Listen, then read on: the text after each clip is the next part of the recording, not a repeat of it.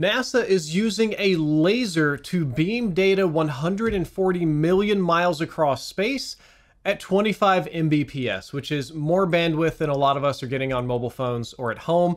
And the image here isn't entirely inaccurate. They are shooting lasers from Earth to space or from space to the Earth.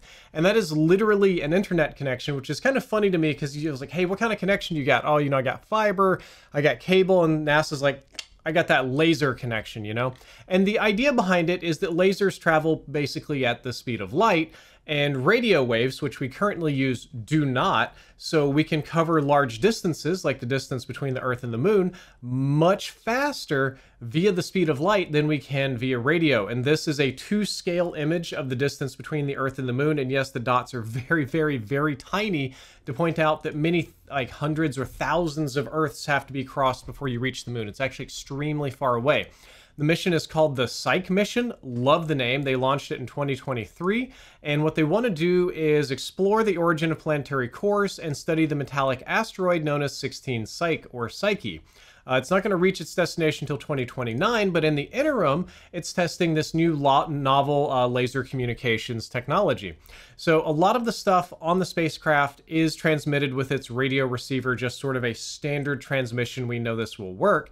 However, they're also doing the laser transmission to see if that works better, and they managed to download a copy of the data in about 10 minutes at 25 Mbps from space, which is extremely, extremely impressive because right now, when you're sending information from space, you're looking at like 0 point something something really small Mbps or kbps.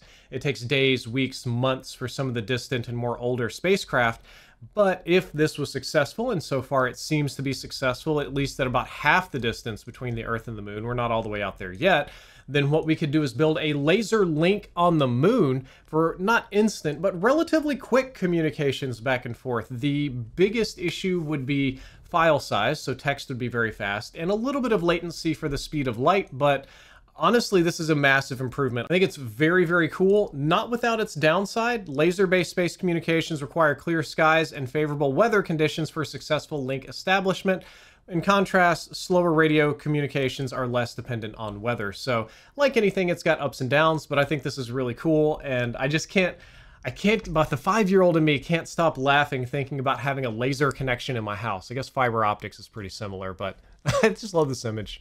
Xbox console sales are tanking way faster than anybody would have anticipated, which, as the author of this article points out, is no wonder that Microsoft is exploring bringing some of its first-party games to PlayStation 5. So, as many of you may know, some of the first-party games on Xbox have moved to PlayStation, and Microsoft itself is experimenting with a new multi-platform approach, and fewer people are buying Xboxes. This was made official as Microsoft, in its third quarter earnings report, said that Xbox Series X and sales revenue is down about 30% year over year. And I want to clarify here, this is Xbox hardware revenue decreased by 30% and a strong prior year comparable driven by lower volume of consoles sold. So it's not just consoles, other hardware, accessories, controllers, etc. But the primary driver behind this is less people are buying the consoles. It also means less people are buying the games and less people are signing up for Game Pass.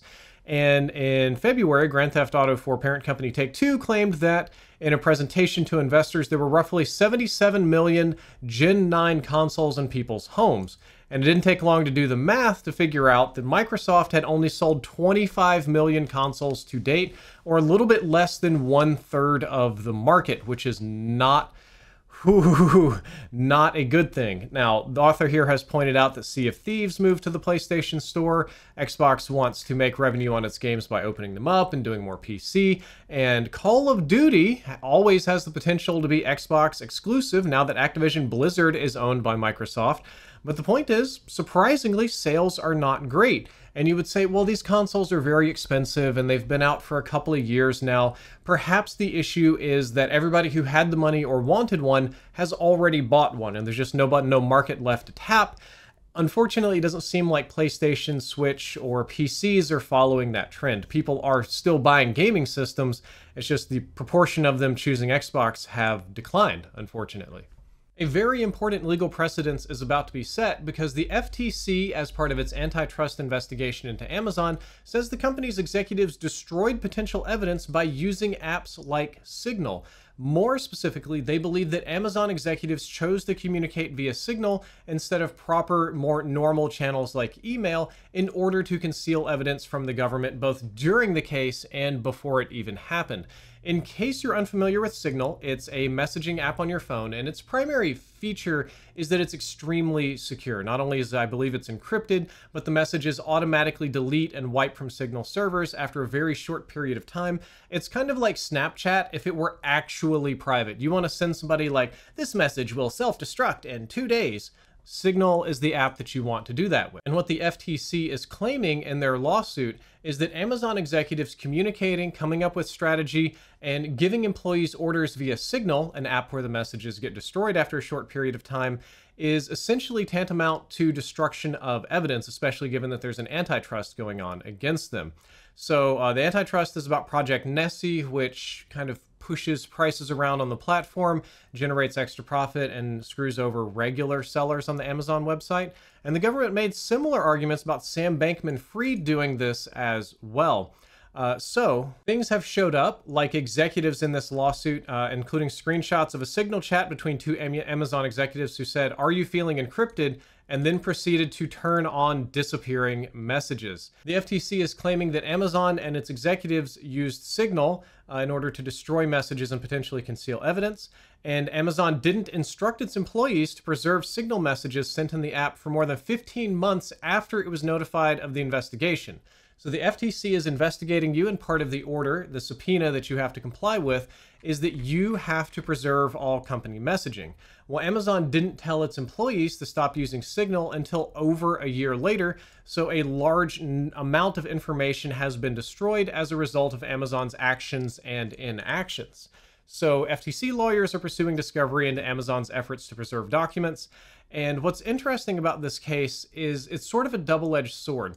I think it's very easy to see that Amazon, or a big corporation that is doing its primary instructing and communicating through a super secured Signal app where your messages get destroyed. So the ruling here could be a little bit of a double-edged sword. Most of us would agree that Amazon executives should probably be sending official company instructions to employees through emails and other normal communication services that have a paper trail, because as a near trillion-dollar company, that's an extremely important thing to have because you're beholden to both your shareholders and to regulators. On the other side of things, is using a private message app the same as destroying evidence? That would mean that anybody who communicates privately, perhaps even in a civil or criminal suit, could be accused of destroying evidence credibly just by using these apps. And similarly, is there a precedent requiring companies to use a specific type of communication? Like, there's no law against just calling people into the office with no electronics going and telling them what to do. That's just as secure as Signal destroyed messages. Will that become illegal in the future? But on the flip side, allowing executives to communicate in secret without oversight, especially when they're being investigated and they're for an antitrust suit, means that the government really could never do discovery ever again if this were common. So I don't exactly know where this one's going to go. This one's complicated, and I'm just going to hope that people that are smarter and more talented than me will be able to figure it out. There's been a huge breakthrough today in reducing plastic pollution thanks to University of California, San Diego. They have invented a biodegradable living plastic that houses bacterial spores inside the plastic that help break it down. The idea behind this is actually incredibly simple. Most of you have probably heard that there are several species of bacteria that can eat plastics and make energy from them, and we've been encouraging growth of these bacteria in order to maybe at some point in the future eat through all the plastics in a landfill. However, researchers at the University of San Diego have been able to build a soft yet durable commercial plastic used in footwear, floor mats, cushions, and memory foams, and then fill it with bacterial spores that, when exposed to the nutrients present in compost, will germinate and break down the material at the end of its life cycle. So the plastic you see on the left literally has the bacteria that you see on the right already inside of it. So all it needs to do is get a little bit wet, get a little bit warm, break down a little bit, expose some of these things to air, and it starts a process of breaking down the plastic and causing it to biodegrade. And they used bacterial spores, a dormant species of bacteria, due to their resistance to harsh environmental conditions. So they wanted one that was tough enough to survive inside of a piece of plastic. You have to get plastic kind of hot to mold it. It has to survive 135 degrees Celsius, and then you can just extrude the plastic. So then they stored it in compost, and they found that most of them reached about 90% degeneration within 5 months, which is way faster than most other plastics. And as one of the researchers points out, what's remarkable is that our material breaks down even without the presence of additional microbes, which is just awesome. Now, there are some caveats here. They do need to study what actually is left behind after the plastic degrades. They haven't done that yet. And they're already continually evolving the cells to make them more durable and more tolerant to heat for more commercial applications. But there's a huge scale process for this. As we invest in green technologies, as we try to pollute less, having your plastic be biodegradable through natural processes with very little additional energy inputs is an extremely valuable thing. And maybe in the future there will be less microplastics for us to deal with. I think this idea is brilliant. It's my favorite kind of science, where you take two relatively well-known things and combine them in a novel way. Perhaps not the most insane, complex, and not them saying that it was easy, but this was clever, and I really like clever.